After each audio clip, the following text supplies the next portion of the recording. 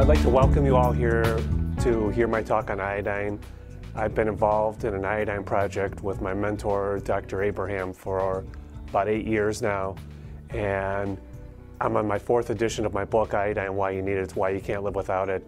The research on iodine is growing at exponential bounds, and I have found iodine to be the single most important substance that treats a variety of illnesses and helps people achieve their optimal health, more so than any other substance that I've been involved with in holistic medicine over the last 16 years. So today we will run through the highlights of iodine, how you can use it, how it can help you achieve your optimal health, and why everybody needs to really take a critical look at iodine, and how important it is for your family to ensure that they have adequate iodine levels. So I thank you for coming, and let's move on with it. So I'd like to start off with a quote by John Redmond Cox. He wrote this in 1800. "The longer I live, the less confidence I have in drugs, and the greater is my confidence in the regulation and administration of diet and regimen." I couldn't agree with him more. We're in the middle of a healthcare crisis right now. President Obama is proposing a $1 trillion overhaul to our healthcare system, and I say all of the administration's responses and Congress's responses and the Republicans and Democrats are wrong. They're not focusing on health, they're focusing on a disease model. Nowhere in medical school was I taught about health, what is it, and how to maintain it. I was taught about disease, the diagnosis of pathology, and how to treat that single diagnosis with a drug. I say unless we start focusing on health, we are moving down the wrong road in healthcare, and whatever solution the administration, Congress, Republicans, Democrats come up with is going to be the wrong solution. So this lecture will be about health, how to optimize it, how to maintain it, and specifically focusing on iodine. So this is my newest book, Iodine, Why You Need It, Why You Can't Live Without It. It's in its 4th edition, and I put in there the highlights of iodine and why it's become such an important part of my practice, and I'm sure you'll find the information very useful for your personal lifestyles. So this was my professor in medical school, Professor Vader, and I was always taught in medical school, just like he's saying on the slide, don't take iodine. Under any conditions, you don't need iodine. If you take iodine, you're going to precipitate a thyroid problem. If you have a thyroid problem and taking iodine, you're going to make that thyroid problem worse. Now, I was scared of iodine when I finished medical school, and I didn't want to use it, and I thought there was enough iodine in salt. But boy, was I taught the wrong information about iodine. There's not enough iodine in salt. Over 96% of the population is deficient in iodine, and iodine deficiency is associated with thyroid diseases, including autoimmune thyroid disease, thyroid cancer, breast diseases, including fibrocystic breast and breast cancer, autoimmune disease in general, and a whole host of other problems, including cancers of the ovaries, the uterus, and of course the thyroid and the breasts. So Professor Vader was telling me don't take iodine, but when I wrote my 1st edition of my book on iodine, he read it and he wasn't feeling so well, and he came to me, and here's what he looked like when he came to me, and you can see from this picture that his hair had fallen out, he had these dark circles under his eyes, and he didn't look very healthy, and he was grouchy and irritable, and didn't really seem to like anything or anybody at that point. And I tested an iodine level on him. He was very low. I put him on a small amount of iodine, and here's the results. His hair grew back. He got color back to his face. He became less irritable. And if iodine can do this to Professor Vader, iodine can certainly help you in your lifestyle. So I'd like to start off with quoting my mentor in iodine, Dr. Abraham, who developed a term called medical iodophobia. It's the unwarranted fear of using and recommending inorganic, non-radioactive iodine within the range known from the collective experience of 3 generations of clinicians to be the safest and most effective amounts for treating the symptoms and signs of iodine deficiency, somewhere between 12 and 50 milligrams per day. Now, the RDA for iodine, or the RDI, the new term for it, is about 150 micrograms per day. That's 100 to 500 times lower than what Dr. Abraham has coined here. And either Dr. Abraham is way off base or the RDA is way off base. And I'll side with the RDA being way off base, and I'll show you the research behind that. So this is the illness that's affecting medical students, it's affecting residents, it's affecting doctors, it's affecting the public, it's affecting the media. Once we overcome this medical iodophobia illness, then we can be comfortable with taking iodine and ensuring we all have adequate iodine intakes. Edgar Cayce, the sleeping prophet, said there are only 4 elements in the body: water, salt, soda, and iodine. If we have adequate amounts of these 4 elements in balance, the body is fully capable of creating all the other elements of the universe. I couldn't agree with Mr. Cayce more. We need adequate hydration. We need the right kind of salt in the diet, and if you're not taking in unrefined salt, by my definition, you're salt deficient. Salt deficiency leads to problems with the thyroid, the adrenals, the immune system. You can't detox without adequate amounts of salt. I'll touch on salt in this lecture, but I have another talk on salt and another book on salt, if you're interested more in that. You need adequate amounts of iodine, which we're going to talk about now, and what I think he meant by soda was perhaps you need your 1 Diet Coke a day. If it's not Diet Coke a day, he could have been referring to getting the pH balanced with bicarbonate of soda, which is what I think he was actually referring to here. So this is a thyroid ultrasound report on a patient where I palpated some nodules in her thyroid. I sent her for an ultrasound, and the ultrasound, it reads here that one of the nodules is greater than 1 centimeter in size, and anything greater than 1 centimeter in size I sent for a biopsy to rule out thyroid cancer. This patient didn't want a biopsy for thyroid cancer. She was very iodine deficient. I put her on iodine. You can see the data in this is 5 of 04. Between 5 of 04 and 11 of 04, this next ultrasound, the impression was previously described nodules not identified in the current exam. This never happened to me until I started using iodine in my practice. Iodine deficiency causes cysts.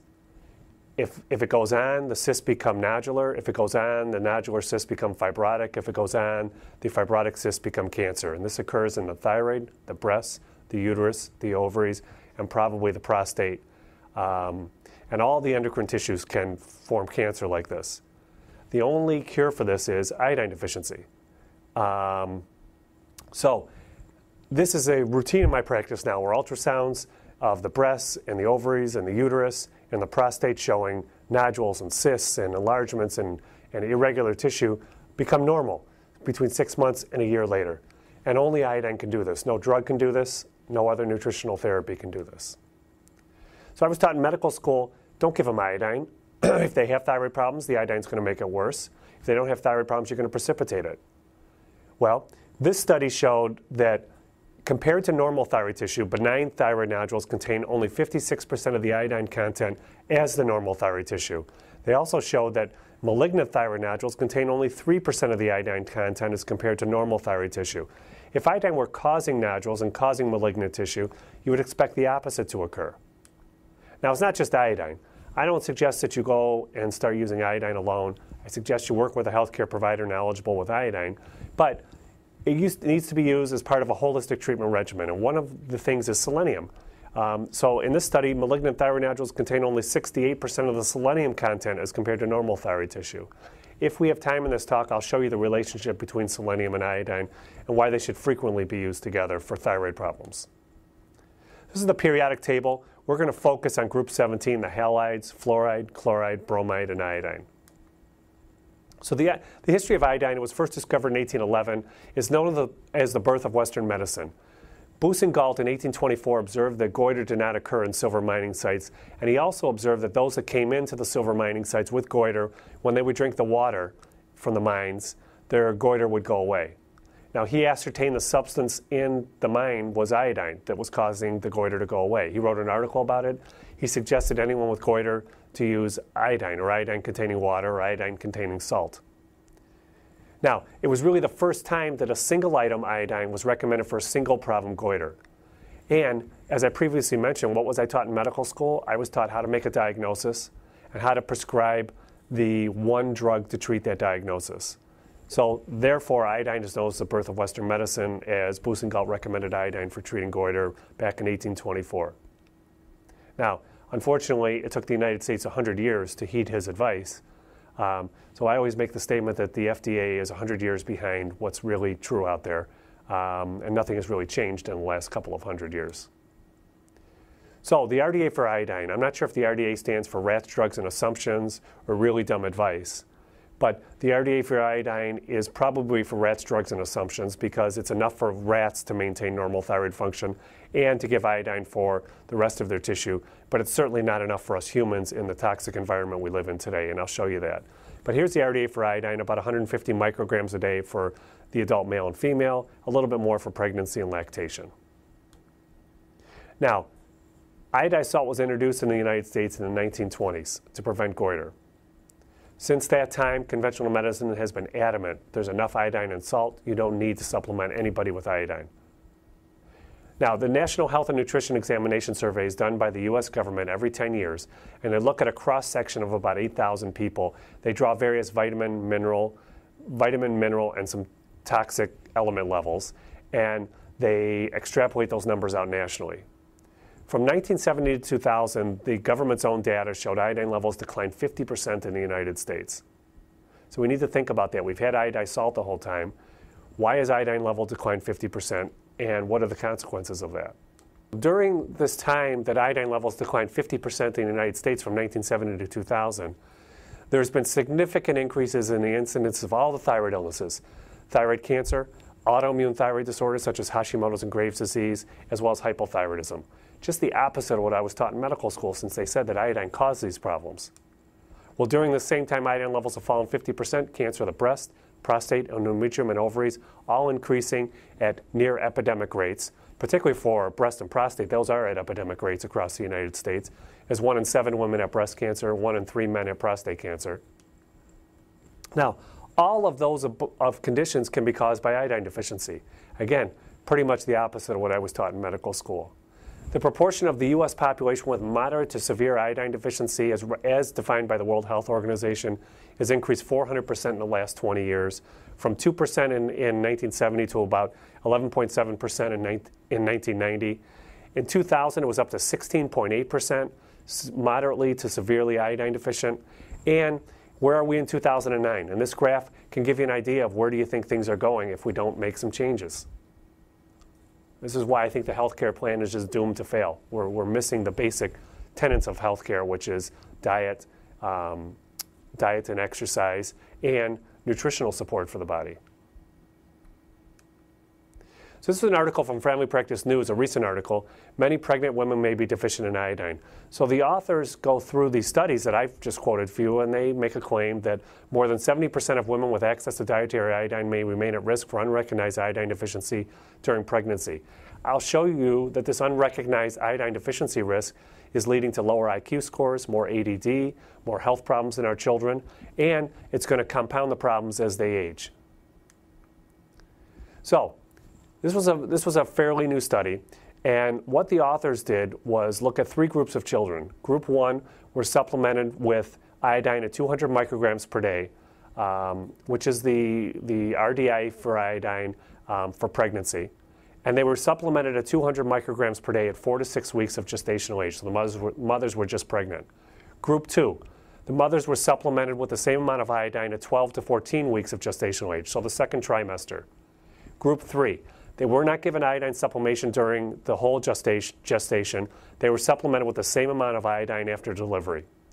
All the children were given a neurocognitive evaluation at 18 months of age, and all the mothers were supplemented with iodine until the end of lactation. So here's the data on this study. Group 3 we'll start with first. These were the group of women not supplemented with iodine until after pregnancy. You can see from this slide that the first and the second columns, less than 0.82 thyroid hormone, make up about 40%. So